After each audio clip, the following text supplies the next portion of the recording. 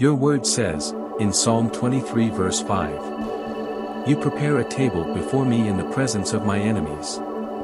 You anoint my head with oil. My cup runs over." Let us pray.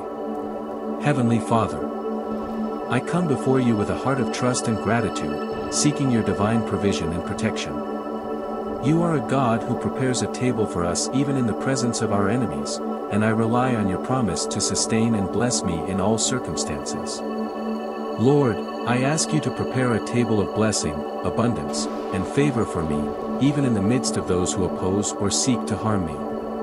May your provision be evident and your grace abundant, demonstrating your faithfulness and sovereignty in my life. Father, as you set this table before me, let your presence be my comfort and strength. Guide me to remain steadfast and confident in your protection, knowing that no weapon formed against me shall prosper. Grant me the wisdom and courage to walk in your light, and help me to respond to any adversity with grace and faith. Let your blessings be a testament to your goodness and a reflection of your love, even in challenging times.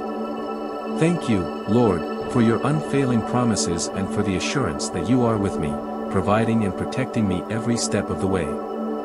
I trust in your power to prepare a table for me and to bring victory in all areas of my life. In Jesus' name, I pray. Amen.